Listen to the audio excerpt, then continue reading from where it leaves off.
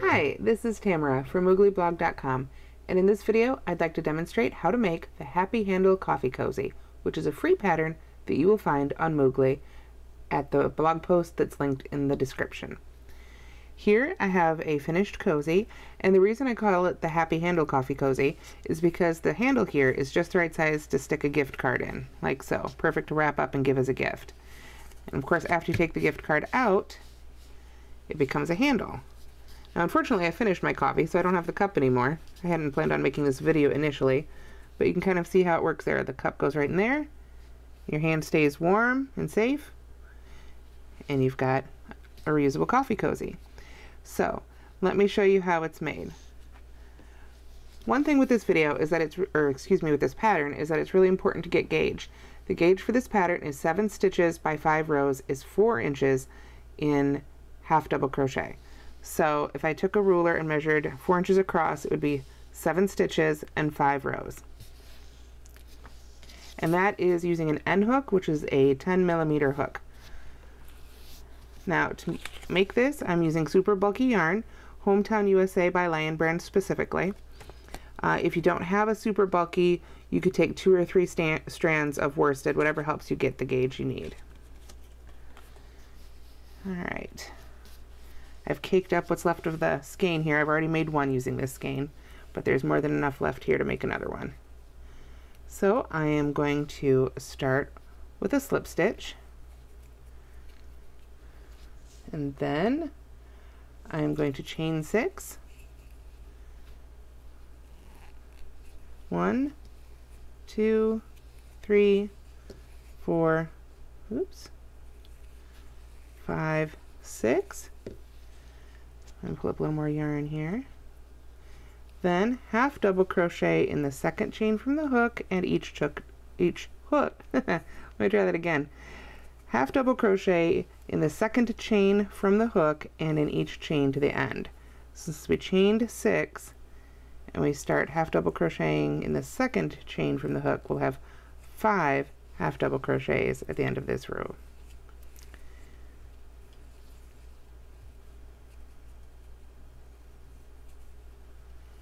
I like the half double crochets here. It's one of my favorite stitches, and I know it is for a lot of you too. It's great because it gives great coverage, a little more coverage than you get with a double crochet, but it's not as stiff as the fabric you normally get with a single crochet.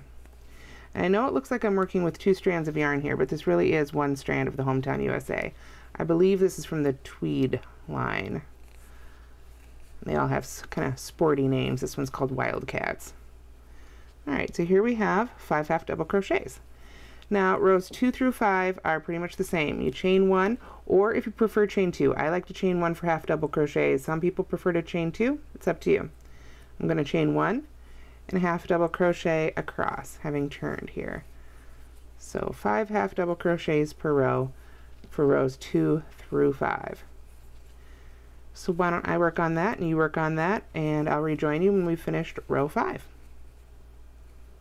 Alright, so here we are at the end of row 5. I have made 5 stitches in each row, and we're ready to work round 6. This is where we switch from rows to rounds. Now it starts out just the same as before. I'm going to chain 1 and turn, and then half double crochet in each stitch across. 1, 2, 3, 4, and 5. And if you're not familiar with half double crochet, do look to the linked video tutorial. It'll be linked in the blog post for that. I know I'm kind of going through the stitch itself pretty quickly right now, but this is just for the cup cozy. That is harder to say than you'd think. Alright, so we've got our 5 half double crochets. Now we're going to chain 10. Just working right off the last stitch there. 1, and we're going to be crocheting into these to make them a little bit loose. 2, 3, 4, 5, 6, 7, 8, 9, and 10. Now what you want to do is pick back up, and this is going to be called the flap from here on out. The previous, I guess 6 rows really are going to be the flap. We're going to take our chain and make sure that the top of the chain is straight across, that it's not twisted at all. like this, because that's going to cause trouble later. So you want that to be even and straight up here with the V's on top, and then bring it around, you can see here, to the front again, and we're going to slip stitch into the first half double crochet that we made in this round. See if you can see from the top here, that's the first half double crochet we made. We made 5 half double crochets and we chained around, and the V's are all facing up and there's no twist in the chain. So one thing I didn't do, I'm going to have to pull this back out because I need to make sure that the yarn here is in back before I make that slip stitch so I can get to it. So I'm going to insert the hook in the first half double crochet and make a slip stitch. And that's the end of round 6. Now for round 7, it's back to the half double crochets. We're going to chain 1, oops, and half double crochet in the first stitch here, in the next 4 stitches. Got our 5 half double crochets here. Oops. 3, 4, and 5. For those of you who watched my videos before, you know I usually hold my hook in a pencil grip like this. I find with the larger sizes, like N here, it's easier to go overhand, but you should hold it however it's comfortable for you. So I've got my 5 here, and now I'm going to work a half double crochet in each chain around. So since there were 10 chains, we're going to be working 10 half double crochets, 1 into each chain. Working to the chain can be tricky, but just take your time. You only have to do it this one round. So there's 2,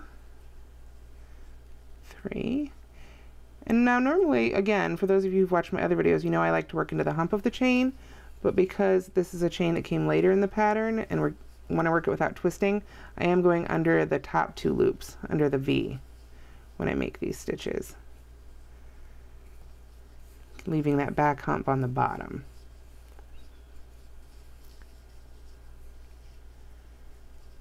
We're going around, and 2, you want to watch where we slip stitched the chain to the first half double crochet in round 6.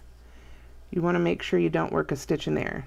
So as you come to the end of the chain here, you want to count your stitches and make sure you have 15 total, that you haven't accidentally added one somewhere.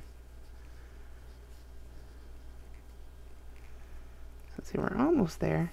Working to the chain can be difficult, like I said. Make sure you leave enough room there to get your hook back in. Don't try and chain too tightly. If you have a lot of trouble, if you tend to chain way too tightly, either just consciously chain more loosely when doing these, or you can move up a hook size if you've got a bigger hook. Although at this size that might make them a little too big. You'd have to experiment a little bit to see. At this size the hooks just keep getting a lot bigger. So I think this is the last chain, not the slip stitch, but I am definitely going to count just to be sure. Oops. Let's try that one more time here. Okay.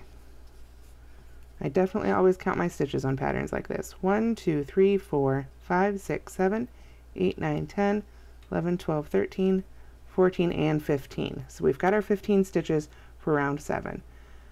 I'm going to join to that first half double crochet of this round with a slip stitch. Make that slip stitch nice and tight. You don't have to worry about making the slip stitch too tight because you're not going to be crocheting into that. You don't want too much gap in there. So then for rounds 8 through 11, easy peasy. We're going to chain 1, or again if you prefer, chain 2, and just half double crochet all the way around, join with a slip stitch, chain 1, around again, just working even rows of half double crochet. You'll have 15 stitches in each round. Definitely stop and count your stitches as you go. So I will see you at the end of round 11. Alright, and here we are finishing up round 11. I've got my 15 stitches, I'm joining with the slip stitch. Now it's going to be the time when we add the flap and turn it into the handle. Now, it's kind of hard to see because of this yarn, which is actually a good thing, but if you look closely, especially if you're working this along with the video, you'll see that this is the seam where you've joined, and it's hidden pretty well by the yarn type here. But because the seam leans, as it usually does when you're working in the round, you're going to have to work a few stitches before you're ready to pull that flap up. So what we're going to do here, and this might change for everybody, different people have different amounts of lean. I'll just show you what works for me. If you find you need one or more or fewer stitches to get there, that's fine. For me, I half double crochet in the first 4 stitches here. 2, 3, 4, and I've come around now to where the flap should line right up. I'm going to take the flap and right here on the outside fold it up. You can see we've been working in the round here. I just want to show that again. On the outside I'm going to fold it up. I'll weave this little end in here later. But for the next 5 stitches I'm going to first go through the flap stitch and then through the next stitch, which is kind of hard to see which one it is. There we go. The next stitch of the cozy. Oops, I forgot to yarn over first. Let's try that again and work a half double crochet. Then I'll do the same thing on the next 4 stitches. And I'm actually going through the base of the foundation row here. You may have noticed when I first started that I worked into the hump. That's why I've got this V on top now.